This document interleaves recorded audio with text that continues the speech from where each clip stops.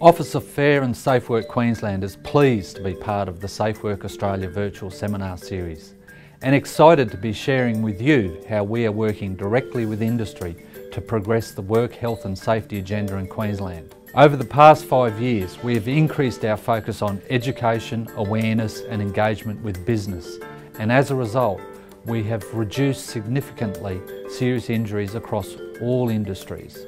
We have achieved even greater reductions of between 16 and 31% in our priority industry sectors of manufacturing, construction, transport and agriculture.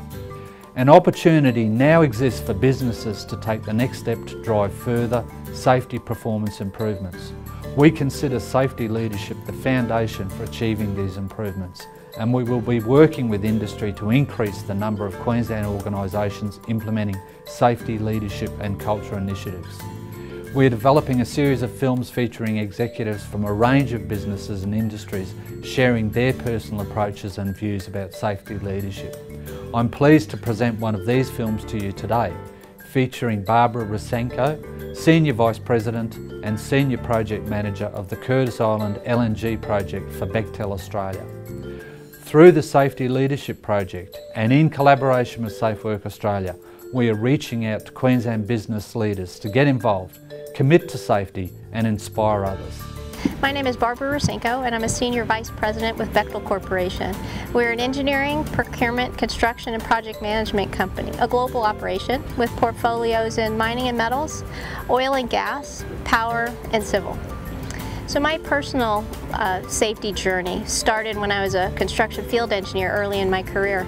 And that happened because I was out in the field seeing guys working and able to affect how they did work. So we were able to plan work on the ground so they didn't have to work at height. So it became clear to me pretty early on that our ability to plan and work makes it safer for the guys in the field. My journey probably jumped ahead a lot when I was a project manager on a job in Thailand and we lost a man, and Kun Tiem Denega lost his life, and being with him for those final moments of his life really changed me. It made me be the leader that I am today in safety because I know how important it is. So the Bechtel safety journey really is not just one person. We have over 53,000 colleagues in this company. Our vision is safety is our value, and that value of coming to work and working safely and going home to your family every day, it's really a responsibility we all have. It's good business practice to have a safe operation. Our colleagues and our customers rely on us to have a safe operation and make sure our folks go home every day. So there is no inconsistency and there is no battle between the business and running the project and keeping people safe. I'm never going to say Bechtel is ahead of the game in safety. I think we do an admirable job, but I'm never going to be satisfied that we're the best we can ever be until we do have 0 incidents on our job site. The challenge of when you have a job that goes on for several years and you have a workforce that transitions over and over again, you really now need to count on your basics. You need to make sure your safety inductions are solid and that all of our follow-up communications with the folks out in the field are consistent and they have the same approach. That's the main thing we can do in order to, as we have turnover with personnel. I think middle managers probably have the toughest job at all when it comes to safety. We need to have them operate in a bi-directional basis. They need to take the messages that leadership is sending about how important safety is on the job and translate that down to the workforce. And at the same time, they need to take the issues and the concerns of the workforce up to management to get those things resolved. And the workforce needs to trust in these middle managers to be able to deliver that message. You know, we have some what I'd call tools of our trade that we use for communicating safety things. We have really pre-starts every single day that go out with a message the night before so supervisors can look at them ahead of time and deliver those safety topics. We have closeouts at the end of every day, again for them to get their group back together before they go home and talk about lessons learned. And we also provide our supervisors with toolbox talks. So these are more detailed safety communications that they can use with their teams when they're about to embark on a new or different kind of work activity. The key thing with all of those is it's not a one-way lecture. Each one of those needs to be done in an interactive way, where the workforce can also speak up and they get to share the lessons learned amongst themselves.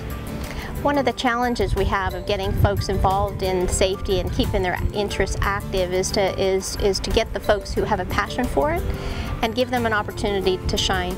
So on our project, we take full advantage of our health and safety reps. They were elected by the workforce within their discipline, and we have integrated them into work processes that we know need improvement and change. So that's one way we get them involved in our work.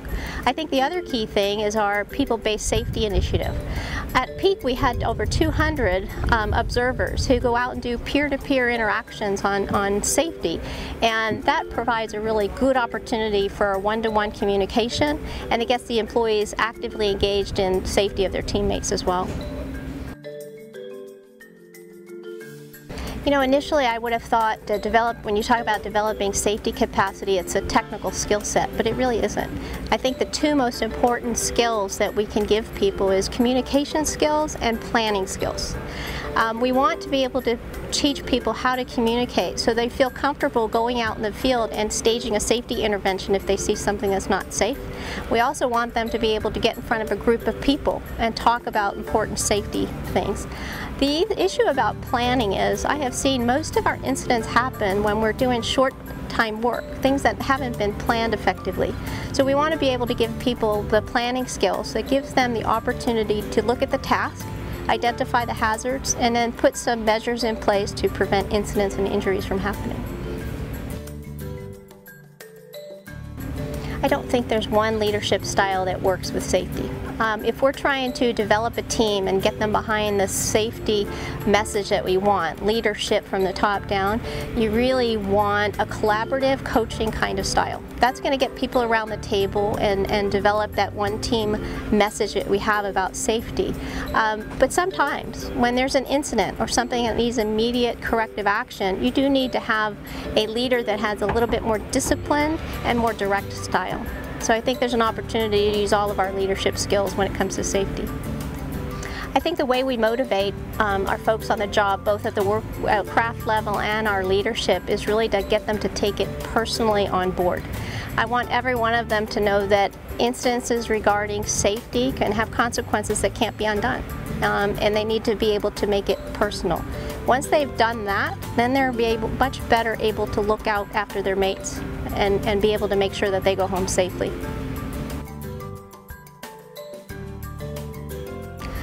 I think my advice would be relentless. This is a subject where you can't just do it on a part-time basis. Your message has to be absolutely consistent to your leaders and to your workforce, and you can't compromise. Safety has to be the value that goes before all else.